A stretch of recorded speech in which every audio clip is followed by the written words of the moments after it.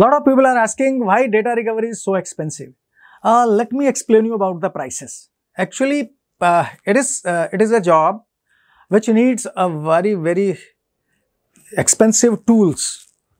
First thing. Second thing, the knowledge means if somebody want to run these tools, the person must have the knowledge about that tool as well as the hard disks.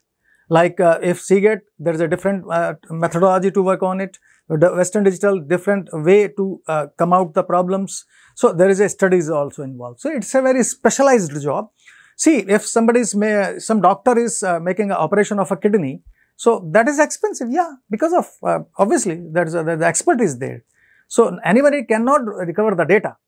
So that is the only thing. That's why expert is there. But somebody is putting the years experience into doing the data recovery. Yeah, certainly he will charge for that. So it is the only bread and butter of any business person. Means if he is not getting the salary, actually he is selling the skills. So consultancy, it's short of consultancy. If any doctor, any lawyer, you know what lawyer charge for a standing in a court in lakhs. A good lawyer charge in lakhs.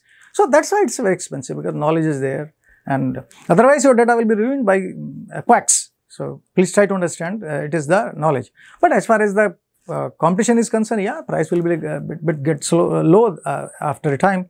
But technological challenges are there. People are not getting ready to learn about the new things. So new things are happening every day in the technology. So that is also important to learn new things, because of data recovery people are doing. They are not that much good in reading the articles.